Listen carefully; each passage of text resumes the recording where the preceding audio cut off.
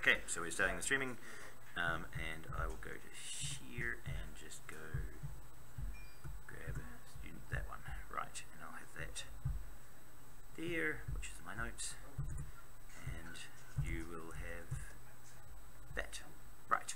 Okay, so right, so we're now live streaming, and I'll go into the chat and say, do we have anyone watching? Not yet, but right.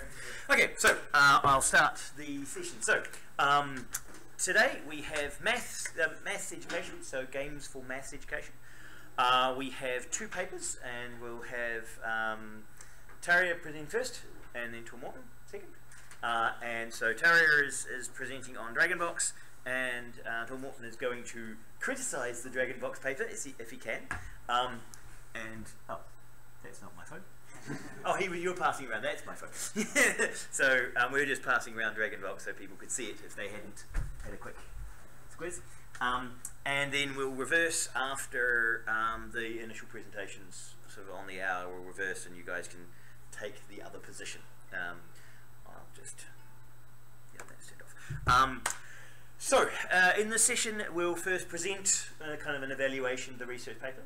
And then we can discuss some of the aspects of both the evaluation, and hopefully you guys read it and have some questions or some comments about its methodology and the ideas that it's presented and the way that it used the game.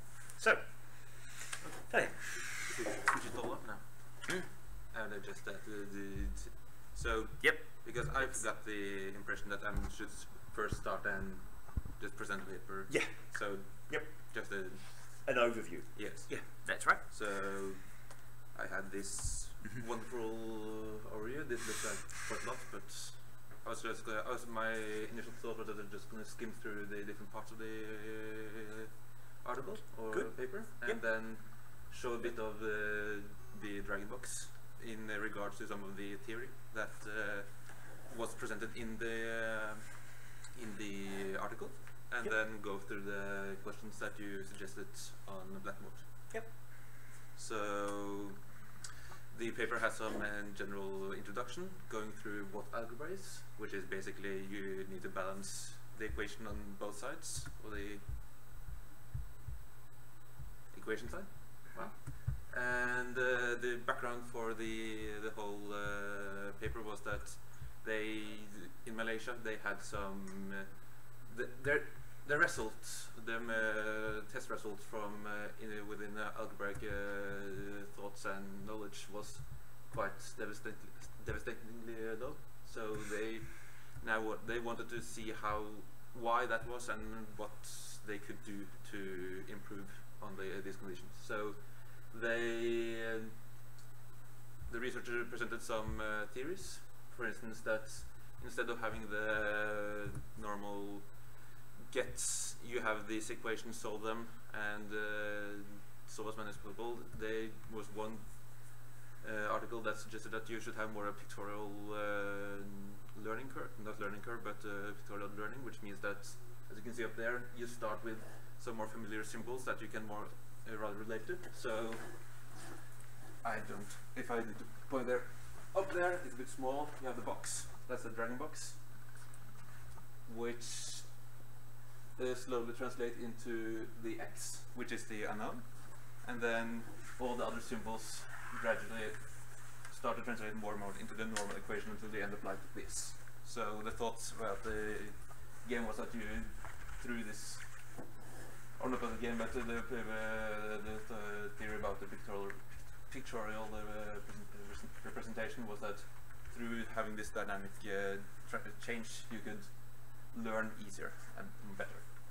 And they also represent the sensory stimulation theory, which is that by stimulating multiple senses, so for instance the visual, the feedback, the sound, all this, you end up learning more at the same time, or learning more than just purely, for instance, sitting and watching the teacher talking, and then after that start solving equations. And it's got a laser pointer, so you can point out the street. Yep. Okay. Don't nod at your eyes. And then lastly, sono proximity development, which we talked about last week, which basically was that they argued that through games you could go beyond the zone of proximal development, which since a game encourages you to learn more and learn harder things, with since you know that you can retry and look up for clues on the internet or asking people. A huge part of this article was the retain model, which was going through the whole paper, which is 6 parts or six different aspects that a serious game or an educational game should have to successfully be able to learn the knowledge to the users. So you have the relevance, which is what the methods, how relevant they are, and if they are in the context of what the students learn, because different schools and different nations have different methodologies to how they learn away things. So something that works in one place doesn't work in the other necessarily. And the embedding part, which is how does the game use fantasy element, for instance, fantasy elements or other elements that makes the user somewhat of a drift or live into the game, and which then creates the intrinsic motivation, which is the whole reason you want to have serious games, because you need that intrinsic joy of doing stuff and learning stuff. And translation, which is how can this, so for instance in this image here you start with the dragon box, and that is a translation because it goes from the box to the X, so that you solve the same type of problems but with new elements, so that you can translate what you learn into something new. And the adaptation, which is either using existing knowledge to solve new problems, or create new knowledge, because you might not know how to solve a problem, but rather that you can use your existing knowledge to start to feel your way through and see if you can get to the answer by applying the knowledge. And immersion, which is basically engagement, how engaged do you feel in the game, and the naturalization with part, which is sort of like the cognition, that for those who had interaction design know about the System 1, System 2, which is System 1 is your automatic reactions. For instance, when you drive a car and have driven for a few years, you know what you're going to do, you don't think about it, it's in your backbone, while the System 2 is more of you need to evaluate and think long and hard before doing something. So for a serious game to work, you need the concepts to be get into you, not get into you, but be part of your reaction, so you don't have to think about them. And then there's some literature review about how games, they know from past articles and research that games can actually help further the attitude of mathematics with children or people in general. And there's a discussion about whether or not they started to relate to look at the algebraic motivations and thinking, because they started with that when they started to be 13 years old, and that made the learning curve maybe a bit too steep. Then the ultimate goal was that, can dragon books work at this? And the hypothesis was basically that they should see a clear, significant improvement in one of the groups for some reason. They didn't specify which group, and that there should also be a difference between the start. There should be a difference between the groups and at start and the end. So they should have learned during this project. And with the methods being that they had two groups, experimental group which had the dragon box, and the control group which just used the normal learning methods. And it was a project that went on for 16 hours, and since they were looking at both the algebraic knowledge and the attitudes, they had a test to check the knowledge, which is going to start at the end of the experiments, and the tests that was looking more into what did the students think about algebra, because it doesn't. It was a two-part project. It doesn't only help that they learn algebra, they should also feel like they know why they learn algebra, because why learn something when you don't know why you learn it. And then I was just going to quickly jump into my terrible emulator.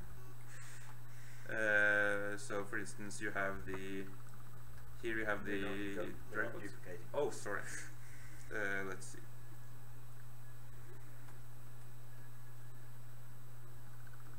There. And then I don't see anything because I messed up. But anyway, so this is a Dragonbox, and then and then here you have the automatic stuff. So that they use the visual to say that this is a negative value and this is a positive value. They are the same, so just match them. That's 0. You don't need that. So this is more. These matches are more of the visualization part of the game. So that's something you get used to, and then you just see that, hey, it's like that. And then to go back, because I don't have time to go through all this, to see about more the translation, you go to the last game, then you suddenly have the X here, with the sparkling stuff that's around it, so that you still see.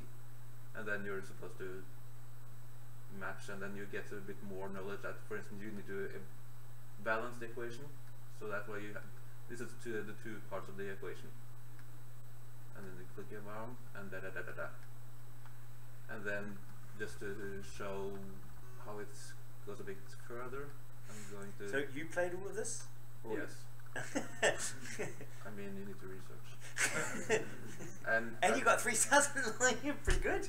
I mean, I'm an achiever. I think this would clearly indicate that your playstyle is achiever. And then you start going parentheses, which you can just do stuff inside them, or you can split them up, and then you can add, and then you can move around there. So here it's more complex. So when you move it over the equation line, you need to change then it automatically changes the value, and stuff like that. You can do stuff. So that's the whole point of gradually expanding on it. And I need to fix this because I need to now using my non-existent notes.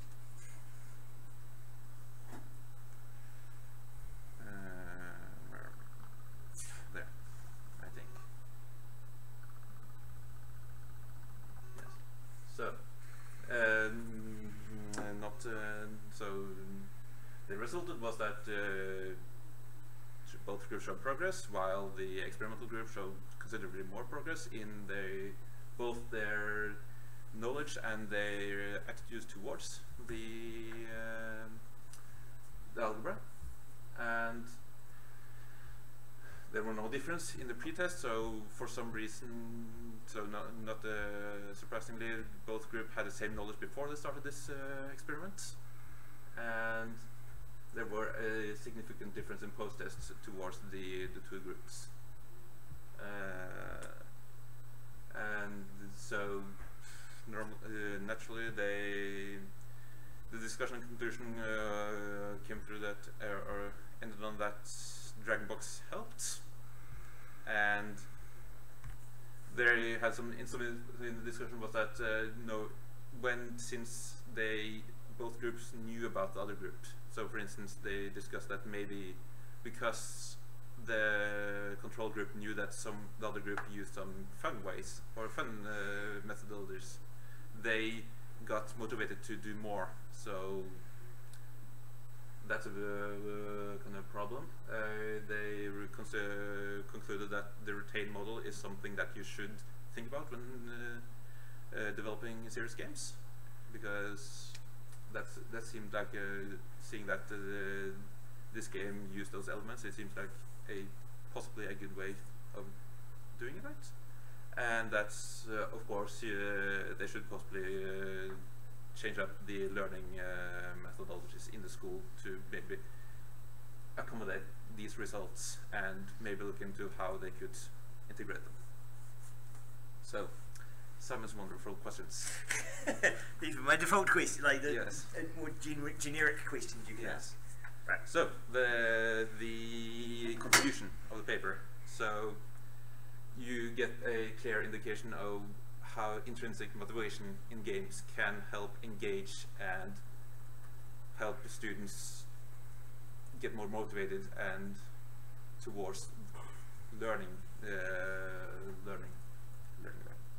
And well, old method might not be the best, even though it might feel safer.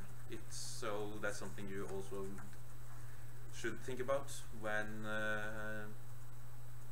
So their thought was that you should always evaluate, or you can. Some of the essence is that you should always evaluate old things and see it in regard to new technologies.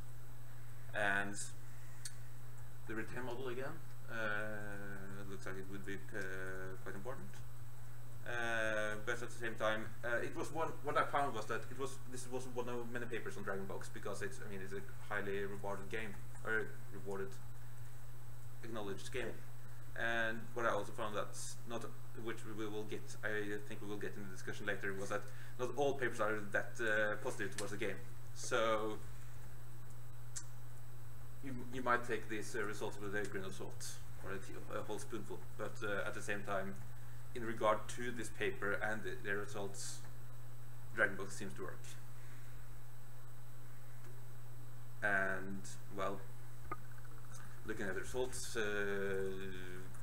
only the results and not the outlying other papers, certainly. There's also clear show that Dragonbox helps immensely more than normal teaching.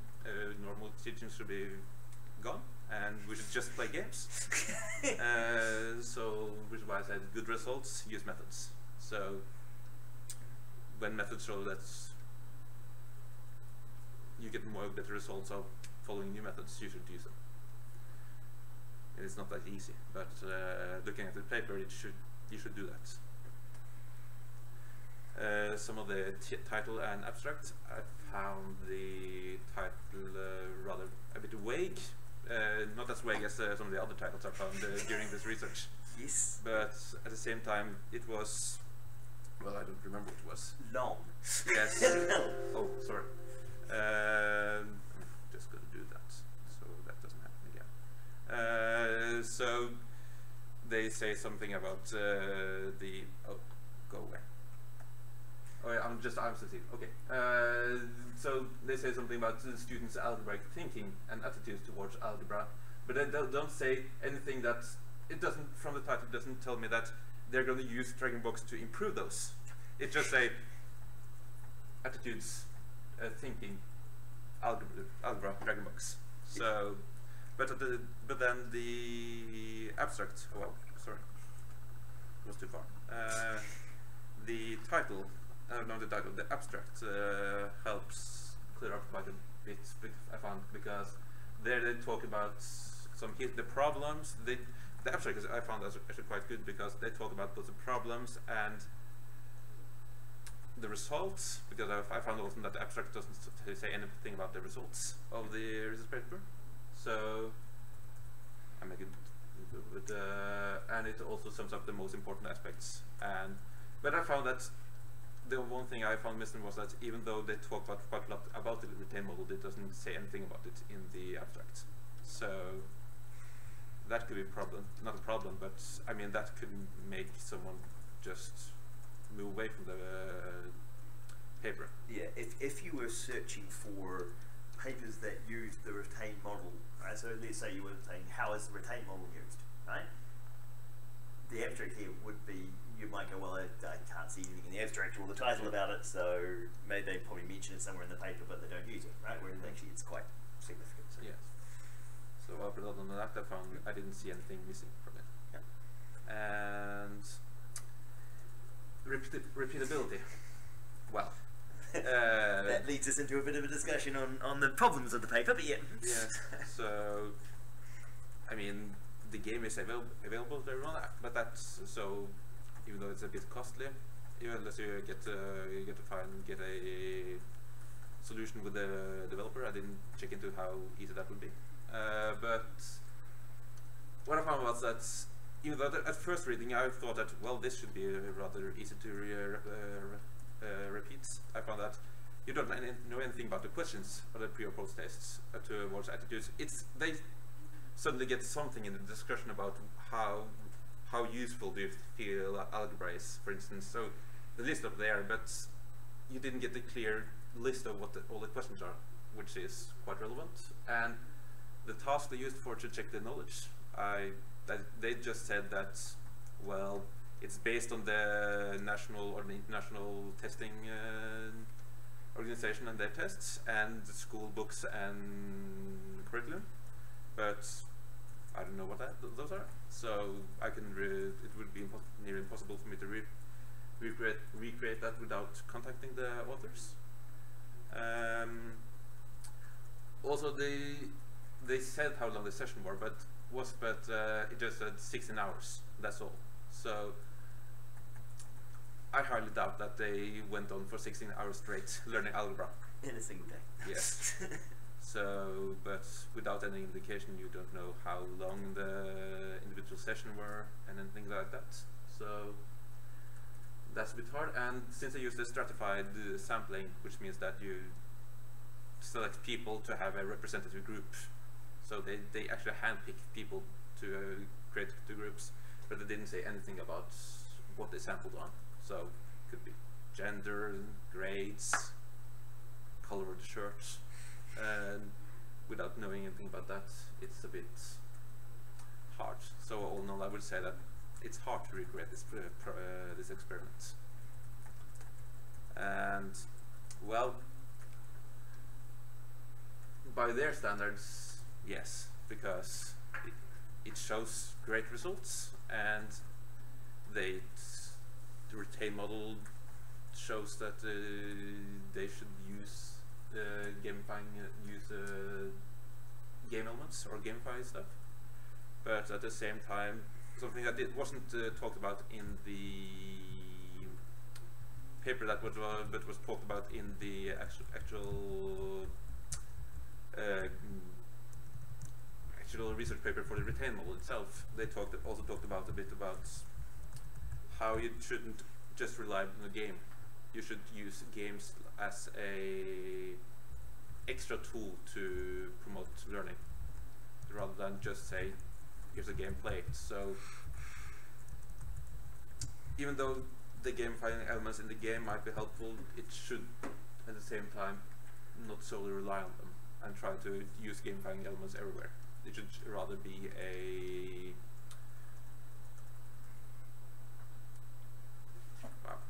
an addition. Yes, addition. Sorry. An augmentation. Yeah. Yes. Yeah. And well, I think that's that. Right. Okay. Thank you. Okay. So you already brought in some of those potential challenges in the repeatability section. So, Tom, your take on, like, you can either go up there or we can just turn the tape around and point at you. Do you want to go and stand there, or are you present from? Go and stand next to him. You can straddle like a cable. So, there you go.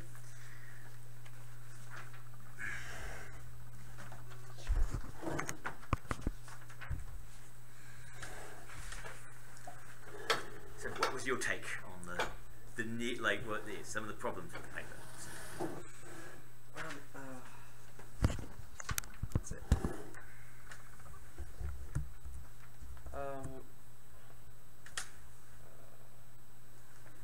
Is one school enough to get education for the whole country? Well, I mean, it was great results from that one school.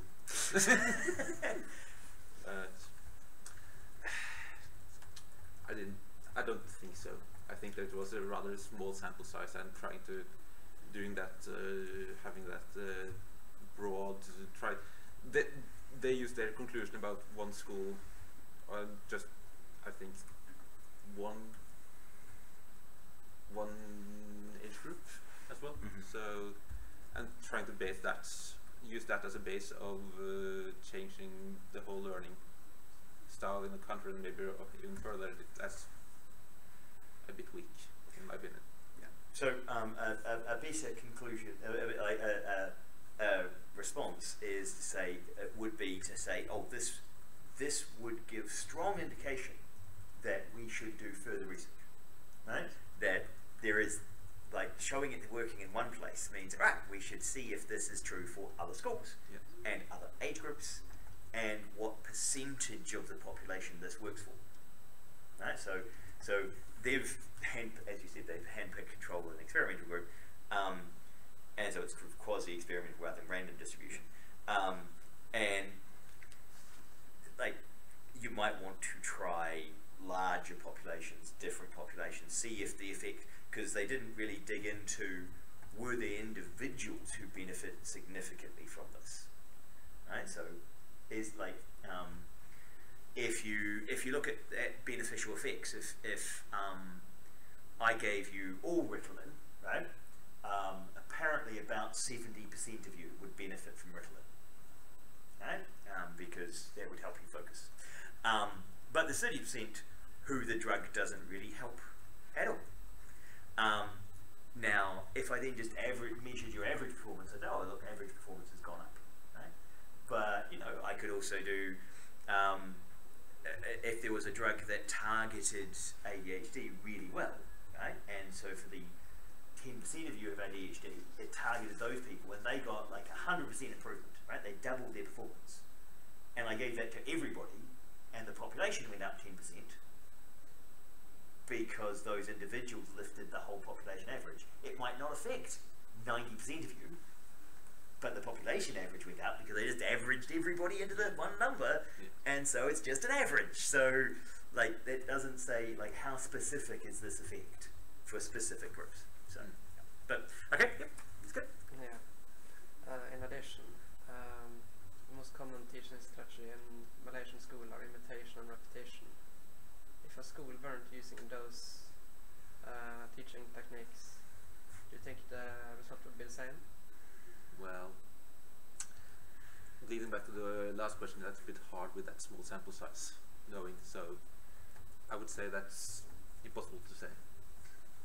So what are you, with the audience, thoughts on the comparison? So do we have anyone from that? We don't have any Malaysians in here.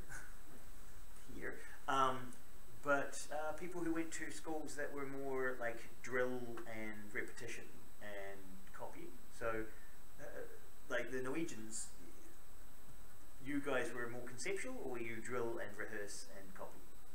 Well, it depends. I remember drill, rehearse and copy. Right, so you were rehearse and copy a lot. And some of the others were sort of more conceptual? Yes, but I mean, I went to the alternative school, so I mean, that's a part of their philosophy, that you should use representation rather than instruction. As they said they said it yesterday at the military camp. That's the way of the Norwegian army to learn something really well.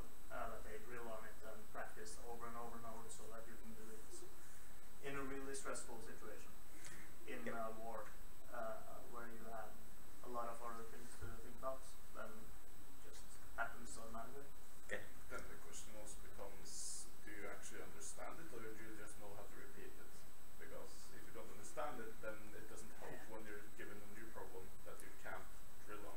Yeah, that's true. That's one of in the the army, problems. you will first learn it, and why you do it and stuff like that, and then you will start drilling with like 5 hours straight of just doing the same thing over and over. But you first get the understanding of why you're doing it, and then because I remember drilling a lot of math and never understanding it, and that didn't help anything at all. Like, it actually made it worse.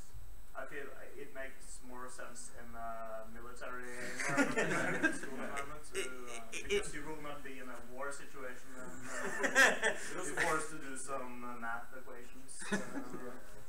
And also for the drill things, when the environment remains the same, so if you've got the same piece of equipment, right, and you just have to do a thing with that piece of equipment, then drilling on that, it's the same piece of equipment.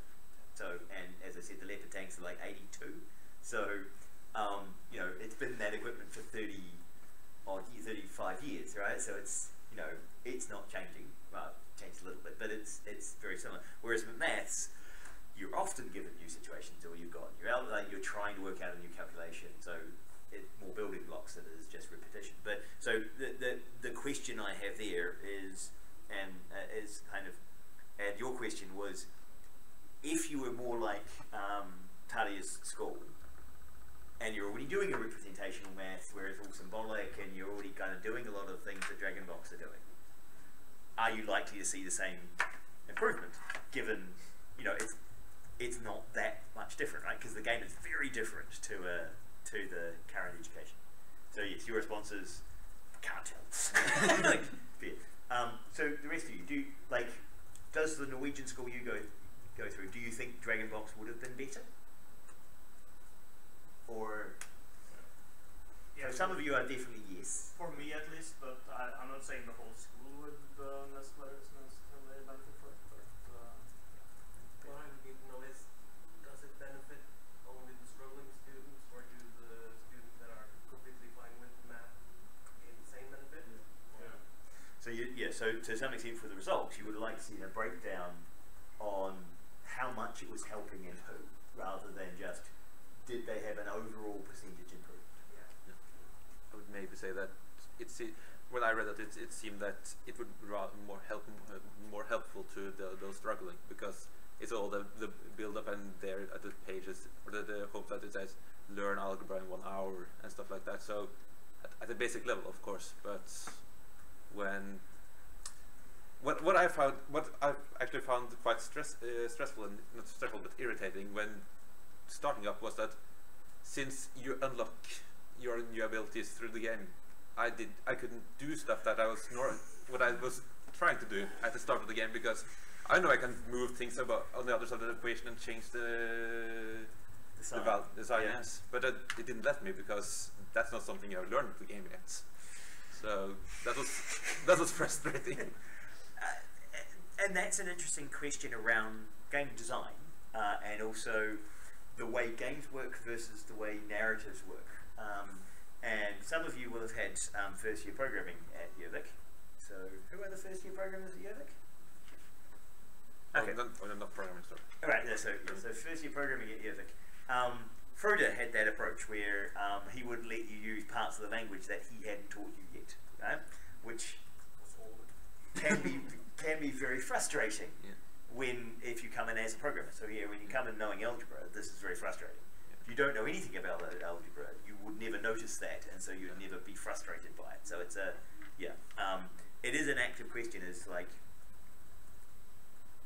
should you restrict people from doing things just because you haven't allowed them to do that yet, right? So in games they often do, because they want to make the current challenge difficult, right? So because if they gave you like a massive weapon that just gave like thousands of damage, and you just shoot all the enemies for the first 5 levels, it would be, this is really dull, right? I just one shot everything.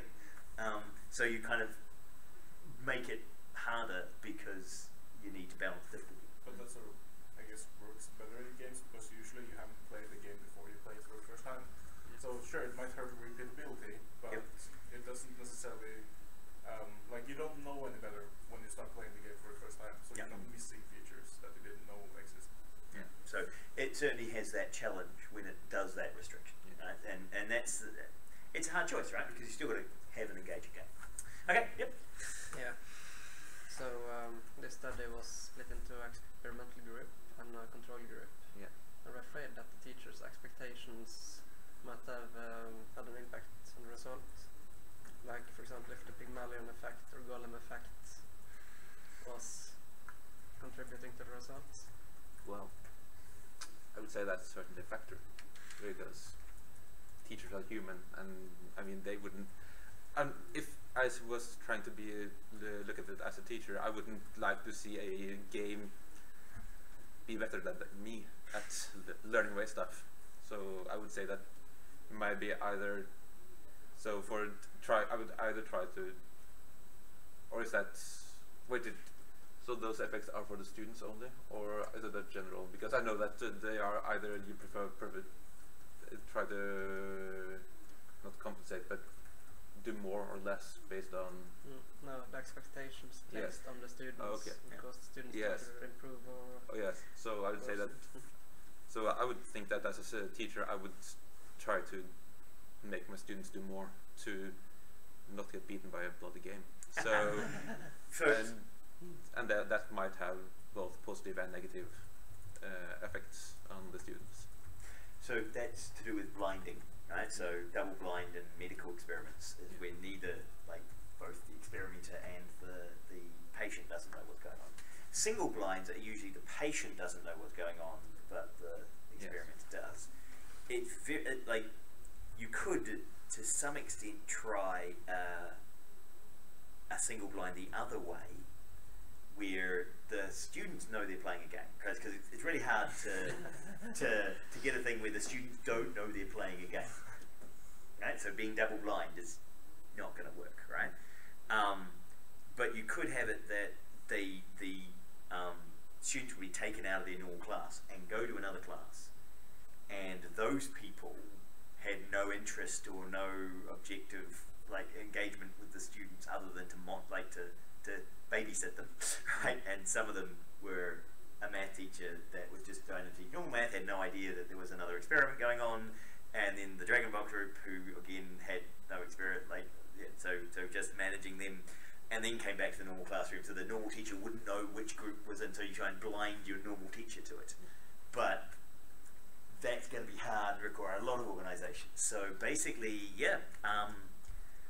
you have both things. One is the teacher might put more effort into the students who are doing the paper stuff because they don't want to be beaten. You could have the kids doing if they know about each other, the kids who like playing games might want to do more, say, yeah, the game was great because I want more of this. I prefer this than having to sit in front of the teacher. So they may have overemphasized and tried even harder to try and make the game look good so they could get more of the game, even if the game wasn't necessarily as good as they're making out. So yeah, and the game is novel, so there's the novelty effect of, this is the first time they've used a game for learning. Just that it's different might be an encouragement. And so maybe, if teaching, you brought in a new teacher, or you did the teaching as usual, but in a new and innovative way, maybe it's just the innovation that's engaging rather than it being a game. So, yep. Okay. Yeah. There's this other article. It's called Gamification of Joint Student/System Control over Problem Selection in a Linear Equation Tutor. That result. Terrible title. They're really good with titles, these papers. Yeah. Anyway, this article did a test of their game, or more like a teaching system. Yes. They compared that with Dragonbox. They found that Dragonbox in their experiment was ineffective in teaching algebra. They found that the game didn't, the learning from the game didn't translate into actual mathematic skills. Yes. So how would you defend? Can you do it? Well, yeah. I mean, I could do the easy thing and say that paper is wrong. The methods are wrong. Fight!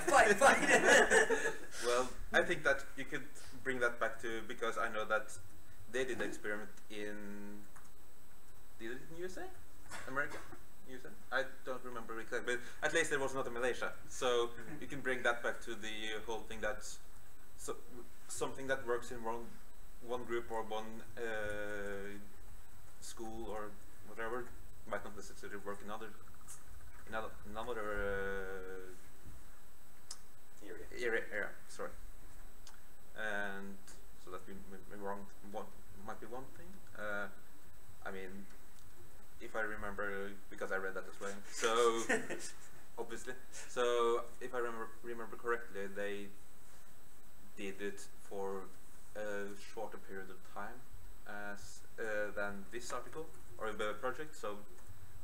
that they, even though I know that they, because one of the things they emphasized was that even though the students had solved a lot of more equations or than those who use the teaching system, I think they solved 4 times as many equations than the teaching system, and even though that might be it could be that they didn't get far enough, because so that the progress in the game didn't follow the same progress than the teaching systems, because they also looked at different parts of using reward and whatever. So they did some different aspects of it. So that might be it. That, well, I will just record. But and one thing I was thinking about when reading that article is that they wanted to check their system up against another system. So there could certainly be some bias either in the results, or for instance that the post tests they chose was tailored more towards their teaching system rather than the Dragonbox. So those who use the teaching system had not a preference, but advantage in when it came to the actual test. So, in general, you guys didn't read the other paper, right? So I didn't read that particular paper, but I know that negative result papers existed for Dragonbox, so that's why I told them to go and read other papers. This is a problem. Like, anytime you do a piece of research, particularly on a popular piece of software, you eventually will find some people will do another piece of research saying, well, no, we didn't find any result, right? This is how science progresses, right? Science will have multiple competing evidence, and you try and rationalize as well, why are these different? And I think you're correct in the post-test, pre-test, right? Because they were looking at curriculum, and they built their system around the curriculum that was required to be taught. Therefore, they're teaching what needs to be known for that test. Whereas Dragonbox is more just a generic thing. It was built from a French guy in Norway who who had done some teaching in Norway and done some teaching in France, but was just trying to generate general algebra rather than specific problems. And we have the second argument around efficiency, right, which was also, as you said, limited time.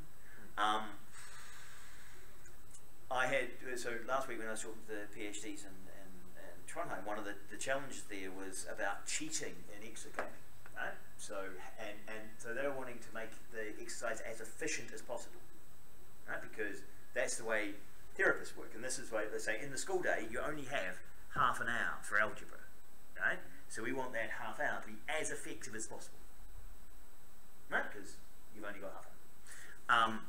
The counter to that, well, but if the kid takes it home and chooses to play Dragonbox over watching like some random Voltron television or something, right?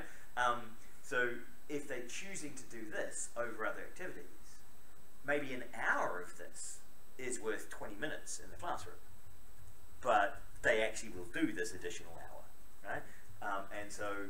And for exercising for the elderly, if you had 20 minutes of pain that you really didn't want to do every day, or an hour of fun, which one are you more likely to do every day? 20 minutes of pain or an hour of fun?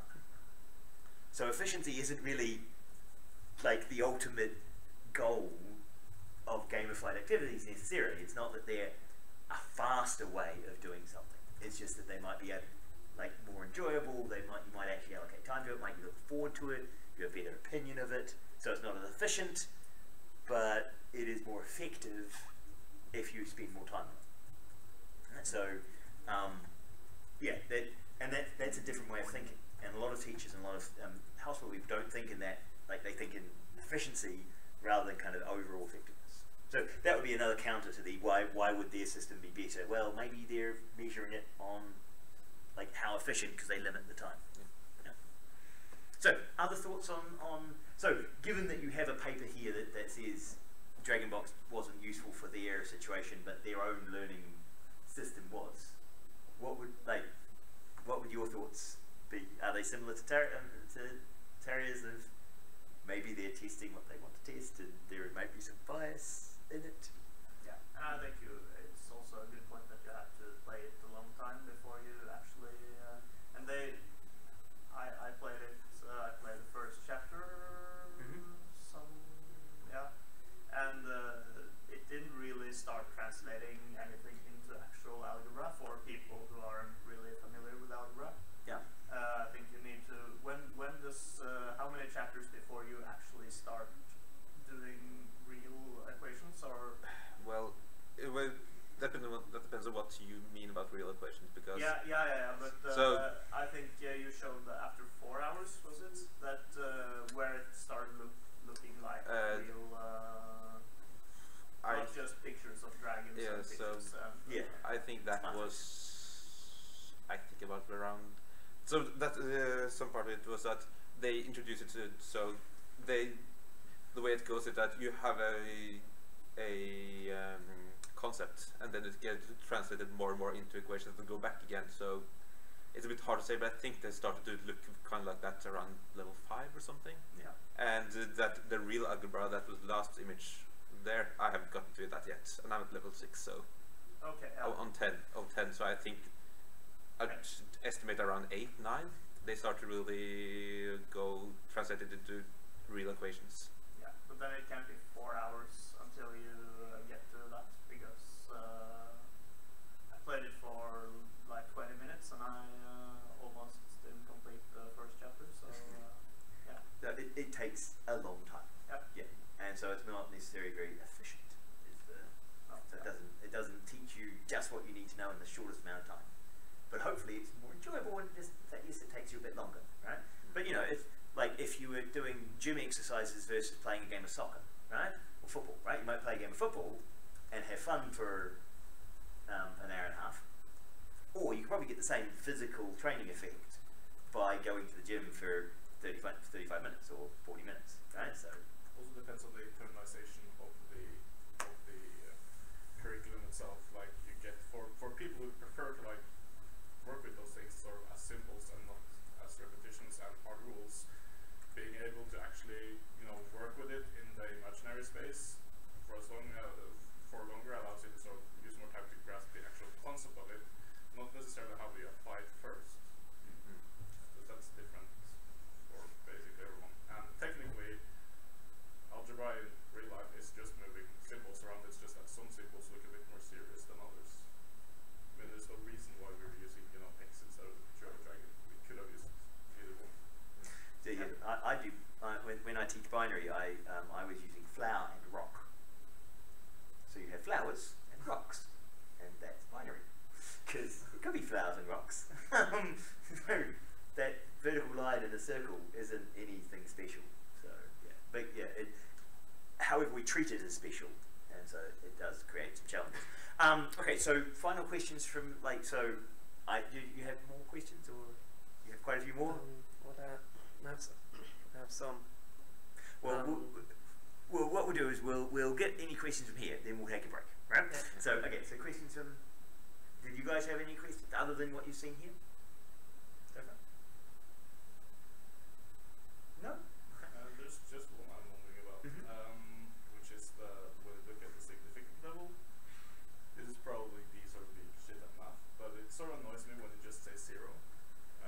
Because when they talk about the significant level, they just go like, yeah, no, the significant level is 0.00, and then they have a star, which shows, and then it says in the explanation like, yeah, the actual score is less than that, significant alpha, or the significance level, where I go like, okay, so are you saying that it's straight 0 here, that like there's literally no way that you can actually get this result in the case that your hypothesis wasn't correct, or are you just seeing it as it does it on like every time it's significant, it sort of removes results, which makes me then go, okay, are you removing it because it actually is 0, or are you just sort of like zeroing out because obviously it's less than a significant level, so we don't actually need to know what it is. Right. So the P there is basically the probability that it came up from just random sampling, right? So what they're saying is, down to 2 decimal places, there is no possibility that this comes about from random sampling. Right? So there was an actual effect, right? Whether the effect is repeatable or whether it was caused by, you know, they gassed the kids who were doing the normal paper stuff, and so, you know, that's why they did so badly. But yeah, it doesn't say why that probability was there. It just says that it wasn't random sampling that caused this difference. So having the P0, I'm assuming you're talking about there, but then it's just it's like it's just that it's like every time they discuss it, it's sort of zeroed out. So it's like, okay, is it really that small for all the different tests you did, or? I mean, they had some tests that weren't significant. Yes, so they have like a P of 74. Yes. So the P of 74 is basically saying there is a subtle difference between the pre-test scores, right, which is a 3.9 and a 13.2 and a 13.5. So very small difference, degrees of freedom, and a 74% chance. So they're pretty certain that that comes out just because it was 2 different samples. Right? It's very likely that it was just that they put people in different groups without picking a particular feature. Right? So yeah, so so they do have some high peaks, but the post-test is saying definitely a measurable difference between the 2 groups. Now, again, for you guys doing stats, measurable difference doesn't mean significant difference. You'll see the word significant difference used often, but they mean statistically significant, but they just drop the word statistical in front of that. And that's for me, that's a problem, because if the standard deviation on your 13.2 was 0.001 and your standard deviation on 13.5 was 0.001, you could have that they were significantly different, even though they're like only 0.3 different. It's not. It's that the difference is very small, but it's easily measured, right? Because they don't vary. However, here they do vary enough, so you're going to have measurement there, right? So you kind of have to think twice when you see significantly different. Is it statistically significantly different? Is what they mean. Okay, we'll take a break for 10 minutes and come back at 20 past, and you can present the second paper. So.